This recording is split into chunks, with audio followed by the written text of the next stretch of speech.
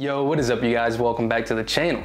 In today's cook video, I've got an especially delicious recipe for y'all, and that is in honor of Mexican Independence Day, and also I think it's Hispanic Heritage Month, so I don't know, we can throw that in there.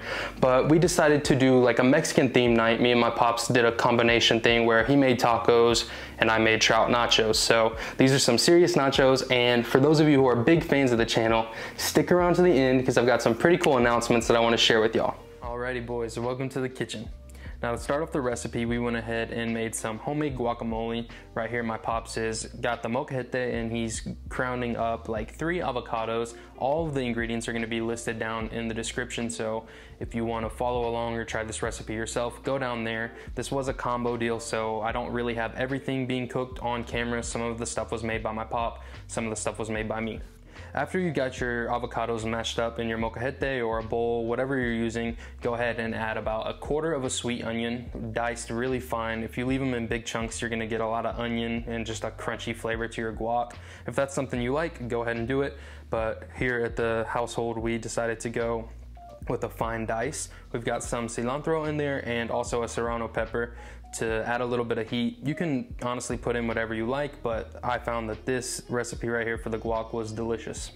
So moving on, if you really want to be extra like me, we had this oil hanging around that I wanted to use one more time before I threw it out. So we went ahead and made our own homemade corn tortilla chips.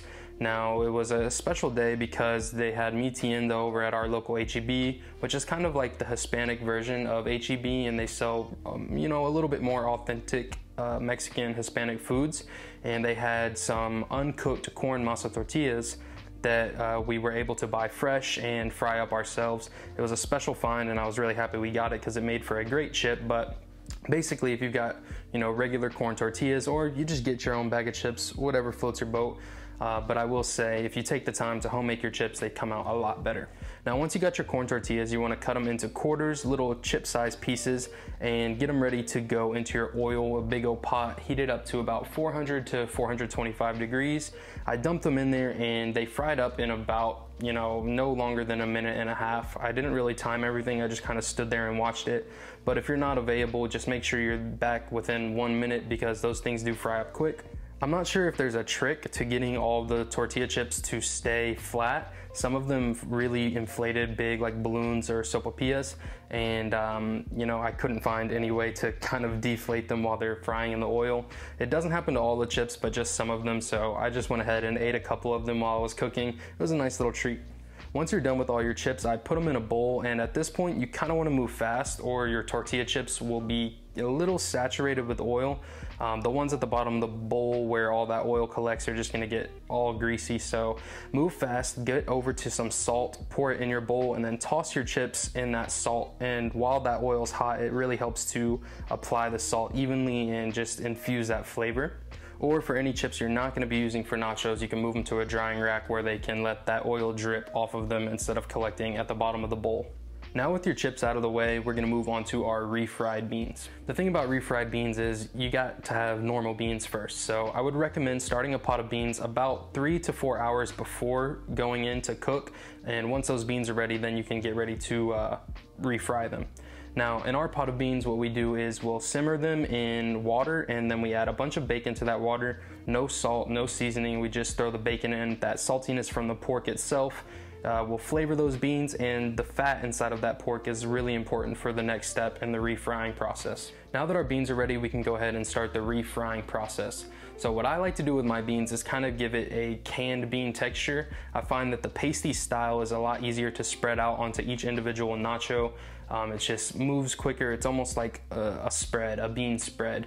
Now, in order to accomplish that, we're gonna take our beans right here, a couple spoons, and we're gonna dump that into a blender. It's very important that you have some pork or some sort of fat inside of your bean water, because that's gonna help to emulsify that into a nice thick pasty cream inside of the blender. If you don't have any fat, I would suggest maybe tossing in a pat of butter with this before you blend, and it'll really help to bring everything together. But if you used bacon while you were boiling your beans and letting them simmer up and cook, then you can just take a couple spoonfuls of that water. It's gonna be full of that rendered out pork fat, and it's gonna make great for emulsification inside of your blender. Now go ahead and hit your beans with a quick couple pulses in that blender. Just let them come together, shake them around, let them come together, shake them around. In my blender, the motor is not very strong, so once those beans thickened up, I really had to shake them to kind of keep everything moving. Took a couple pulses, but eventually you will get the texture that you want.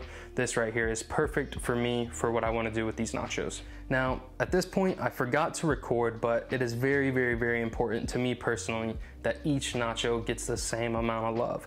I hate when I'm at a place and I order some nachos, and then at the very end, you get that one chip that just got nothing on it. It's just a plain chip, and it's almost just disappointing. It's disappointing to eat, and it's just sad. So make sure as a chef that you show each nacho some love. I took and put a spoonful of beans on each individual chip.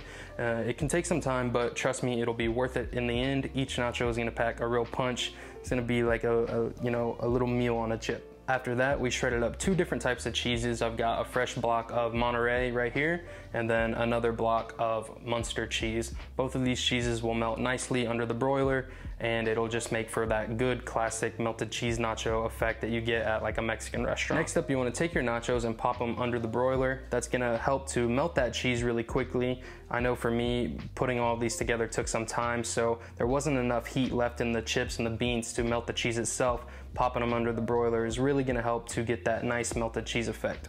For our trout, all we did was hit it with a little bit of chupacabra seasoning and then fried them up, sauteed it in a nice hot skillet with a little bit of butter and olive oil. Once those guys were cooked through and our nachos were out of the oven, you just want to let the fish cool a little bit. And the idea here was to kind of mimic the chicken fajita, beef fajita nacho style that you would get at any Mexican restaurant. I'm sure you guys have a great idea of, you know, how big those chicken chunks are on each chip. So with your fish, just try and break them into similar size that you would get on a fajita nacho. It just helps to kind of savor the taste and texture of that fish. And really, you know, if you break it up too small, it can almost get lost in the nachos. It gets lost in the sauce, if you know what I'm saying. And finally, the nachos were ready to plate. We hit it with a little bit of Mexican sour cream, some fresh guac, and now it's time to eat. All right, boys, and we are finally done cooking. There we have it, the nacho plate. Look, I'm not a king of plating. Y'all have seen the other cook videos. I just want to eat, man. So these look really delicious. I'm excited. Everything is homemade. Everything. Look, the sour cream, who's making their own sour cream? If you do that, put it in the comments. I'll come buy some homemade sour cream and make a new plate. But until then, this is as homemade as it gets. So I'm about to taste this so we can hurry up and end the video. I got a Canelo fight to go watch. So let's try and make things quick. All right, so right here, I'm gonna get a little spoon of our homemade guac, put it on this chip. Get a little sour cream, Mexican cream, put that on there. And a little bit of cabbage. Now look, everything on this chip is homemade. Homemade refried beans. I made them kind of like the can style y'all saw in the video, but I prefer that texture for nachos versus just like a mashed refried bean. So, cheers.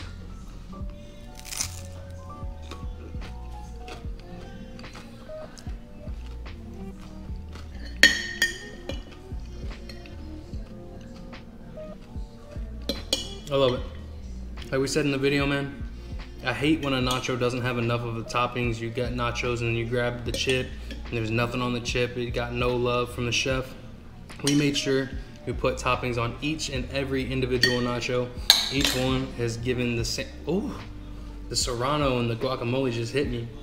It's another one of those dishes that develops on the tongue as you eat it, as you chew, as you talk. It's a great dish. I really love it. I hope y'all love it too. Let me know if you try this one. Join the Facebook group. That thing is gonna be down in the description, link there. And all right, you guys, so if you stuck around till this point in the video, before we do any of the announcements, I just wanna say thank you very much. You guys mean the world to me. You know, it's one thing to get a quick view from a catchy title or a good thumbnail, but you know, that's a fickle audience and most of those guys will click off within 30 seconds of the video. So if you make it to this point, I just wanna say thank you very much. You're a real fan to me, and it truthfully means a lot. Now, why did this video take so long? What was I waiting on? What are these big announcements? So the first one and the most important one, what I was waiting on is boom. So I'm gonna put the design up here, and just to give you all a little background information, this is a shirt design that I've been wanting to do for probably a year now, and I've just been waiting and waiting. Yeah, you know, I actually came up with this idea on the water. I might put the video right up here for y'all to watch real quick. I was thinking of a good t-shirt idea. I don't know why I randomly thought of it. It's like a mullet, but he's a mariachi. He's got a hat, and he's got like your fishing line, and he's playing it on a guitar. It's the mariachi mullet shirt. But basically the idea is it's the mullet mariachi shirt. Now I'm dropping it with, I guess my Hispanic Heritage Month drop, Mexican Independence Day drop. I don't know. I'm just wanted to do like small drops of merchandise. Maybe only 20 shirts are gonna be sold. So before we go any further, if you would like a shirt, my business email is gonna be down in the description. I'm only going to be making 20 of these shirts. One is for me, one is for my pops. So that leaves 18 up for grabs. If you would like to request one, send me an email, let me know what color you want, what size you want, and then I'll correspond with you, figure out payment information, and you know, whether I'm shipping it to you or we can meet up and I can give it to you. But yeah, I don't want to do a ton of crazy shirts. I don't want to kid myself. I'm a very small channel. We just hit 2,000 subs. So, you know, I don't want to make a million shirts here and have a bunch left over. But I thought it was a cool shirt. I'm really just making it for me. And if you would like one, let me know. And let me know quick, because if people do want them, they're going to go quick. Now, our second and final announcement is that I have recently launched a Patreon page. So I've been having an internal conflict on like, do I want to do a Patreon? I really feel like I don't have much to offer. Like my dad's Patreon, he does his fishing reports, and that's kind of his thing. I don't really have anything like that. You know, if I did a fishing report, it would be the same as his. But then it dawned on me, we have so much behind the scenes content that just can't be on YouTube because of our brand and trying to be family friendly, no cursing, no monetized music, or they'll give you no ads and stuff like that. And I thought to myself, you know what, Patreon's a perfect place to post behind the scenes content like that, of just me, my pops, my family, all of us being ourselves and not really having to watch and be careful of what we say, listening to music, and just having fun, enjoying alcohol. Now I will say, if you do or are interested in something like that, I will just gonna put it out there. It's gonna be not kid-friendly content. We're gonna be cursing. We're gonna be drinking alcohol. It's just who we are. My dad's a retired Marine. I grew up around a bunch of those guys, and I don't know, I guess it kind of it became a part of me. So yeah, that's the announcements. If you guys want to check out the Patreon or want to order a shirt, again, the email will be down in the description, and my Patreon link will be down there as well. Big thank you if you've listened to my whole spiel and you're still sticking around. Even if you don't go support on Patreon, I don't care. You guys mean the world to me. You're the reason I keep posting these videos. I mean, truthfully, without y'all, I'm just some weirdo with a camera talking to myself. So big thanks, man. Big thanks. And you guys have a great rest of y'all's day. Peace.